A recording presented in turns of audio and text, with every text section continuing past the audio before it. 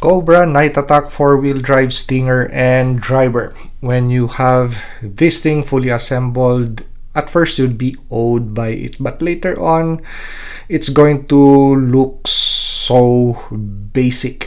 So does it really feel like a Night Attack 4-wheel drive vehicle at hand? So let's build up on the build and put in some of the existing accessories and weapons that we have on board. So does this profile look like your out-of-the-box Stinger? Actually, there is more than meets the eye. So let's take a closer look first at the main weapon system of this Cobra Stinger.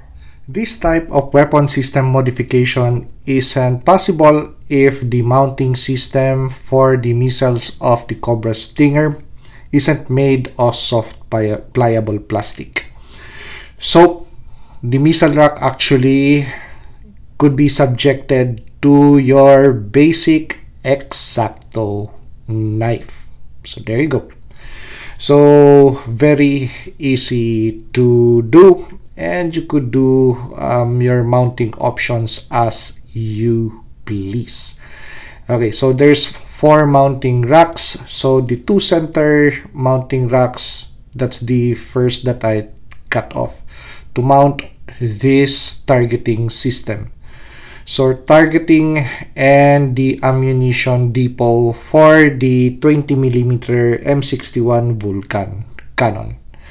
Okay, so this is an accessory that belongs to your Tiger Force RAM cycle.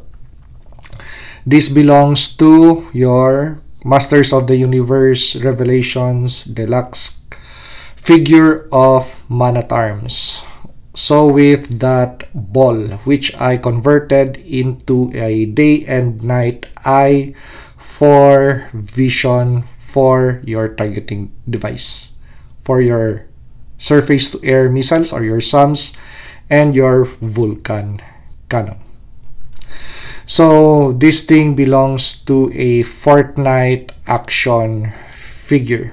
So the female medic actually that used to be very available last Christmas season, or possibly post-Christmas season, I think January, wherein that figure was very available at Ross.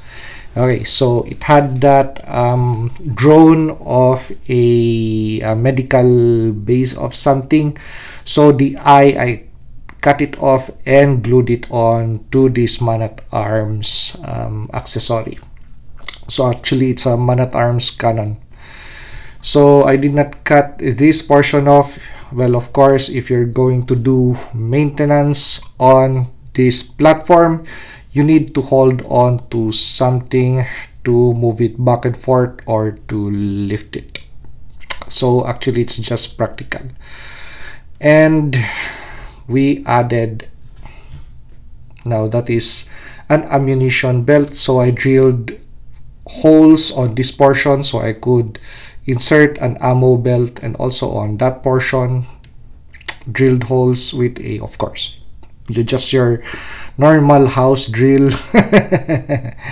So the belt, that ammunition belt, comes from my 1:6 scale action figures accessories lot. So that used to, I think, for a Majus, a 1:6 scale Majus. Okay, so very simple but really nice looking main weapon system for your Stinger. Easy to do, and the accessories are readily available. So if you're going to have this kind of system for a Stinger, then for maintenance purpose, of course, and to mount missiles and to reload the ammunition for the Vulcan cannon, you would need a platform.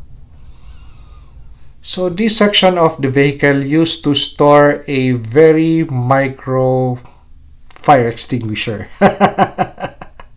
What a useless allocation of space. So that is now occupied by a Carl Gustav 84mm recoilless rifle. So this is a weapon system that belongs to G.I. Joe Classified Series Bazooka. But actually, this is not a bazooka.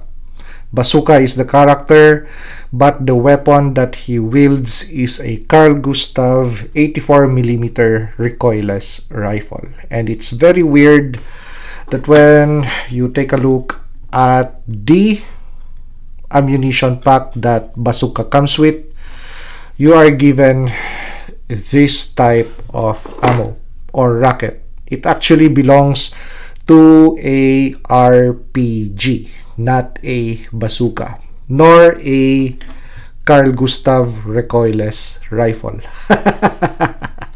So to remedy that situation, so the ammunition that this now holds, the bag now holds, comes from G.I. Joe Classified Series Iron Grenadier Metalhead. So the Metalhead figure is on clearance at Amazon, so I have 2 more figures, so I could harvest accessories from that figure pack or set. Okay, so because if you're going to search for the Carl Gustav recoilless rifle, so that's the proper spelling, the ammunition actually does not have any fins. It looks like this, but it does not have the fins. But this is 100% accurate 84mm recoilless rifle. Especially the way that you're going to load the ammo onto the tube. So this later on, I'm going to get rid of the fins and possibly paint the body of the projectile black. And it is possible to store the ammunition on the bazooka backpack by clearing off the material section on this part of the bazooka backpack. Okay. So easily done with an X-Acto knife. To mount the recoilless rifle ammunition onto the hood or the backpack of bazooka onto the hood of the Stinger, so we have slots. So what I did was just to mark with a Sharpie the position that I would like to place or position this.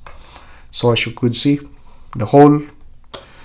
So one simple dot, and we used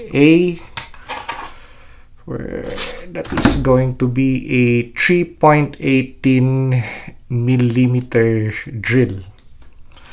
So that is the same diameter as the peg for backpacks for G.I. Joe Classified Series. So the question is, why include a 84mm recoilless rifle to your Stinger? Okay, so the Carl Gustav literally is just a tube and a bullet. A very crude weapon, but one that is very, very lethal. So you don't need targeting or aiming devices. It could be just bare minimum 2 iron sights. So iron rear, iron front, and align and shoot for a 2-man system. So which the Cobra Stinger is. So you have the driver and the passenger or the weapons officer for the Stinger. And without aiming devices using radar or lasers, the Joes won't be forewarned that you are painting them. So with a Carl Gustav, it's just going to be a sneak attack, point and shoot system. So you have the tube on the back and you have the weapons up front for convenience. Of course, driver and passenger or the weapons officer are going to dismount, cover the vehicle up, take the man-portable system and aim at a G.I. Joe vehicle. So let's concentrate on the interior of the vehicle. So the item that we are taking a look right now, this thing is going to be a multi-band radio. So let's change angle. So we have the fire extinguisher, which used to be mounted on this section, but now that is occupied by the recoilless rifle. So on the side, we have two AK-47 rifles. Of course, if you're going to be a attack vehicle, small arms is a must or is needed. So those spaces actually would hold on to the G.I. Joe Classified Series issue for Cobra troops, the AK-47, and actually it holds onto those rifles very well, that section, I mean. Anyway, as you could see on the product photos of the Stinger, that is the weapon placement section for the rifle that is included with the Stinger driver. And actually this section, you could still store ammunition, magazines, so possibly 6 or 8 on this section. Just place them on a holder. So that is the next thing that I'm going to do. So I'm still figuring out how to store AK-47 magazines on this section. So this is going to be the close-up view of the control panel of the Cobra Stinger. So we have I placed all of the lights as close as possible to the object, so we could really take a clear, close look at this section. Okay, so let's move the rotating table a bit. There you go. Okay, so a little bit to the side. There you go. So the gear shifters, this moves back and forth, and the steering wheel column has still knobs and buttons just like your everyday driver. And this too rotates, but it does not turn the wheels of the Cobra Stinger left or right, it just rotates. The Cobra Stinger won't be a sophisticated weapon system without the personnel that's going to man this weapons platform. So let's discuss the driver and the weapons officer. So we have an updated Cobra driver and our weapons officer, no other than Cobra Scrap Iron. So the drone that this guy was issued with, that's puny. Give him something bigger, grander. Cobra Stinger. Okay, so let's discuss the Cobra driver, the only action figure that is included in this play set. Well, it's stated in the box of the Cobra Stinger, it's a 4-wheel drive night attack vehicle, but the driver does not have night vision goggles. So, well, we have to include night vision capability for our driver. So, include this guy with a Action Force Valoverse PVS 14 goggle set. Okay, so very easy, simple procedure wherein you just make a hole on the Cobra driver helmet according to the design of the peg of the PVS 14 by Action Force Valoverse. Take out a little bit of material from the peg of the PVS 14 NVG and take out this part. So it's going to rest nicely on top of the helmet of the Cobra driver in non-night vision driving mode. So that way. So for example, he's just driving back to base, so he does not have to have that night vision capability employed. So goggles up. Okay, next thing is going to be the inclusion of small arms. Of course, night attack vehicle. So both of these guys should be sharing the same small arms that is intended for vehicles. So something short but packs a punch. These guys also share the same pistols. Of course, they have to share the same magazines and ammunition. So there you go. So that's the same pistol, and that's the same SMG.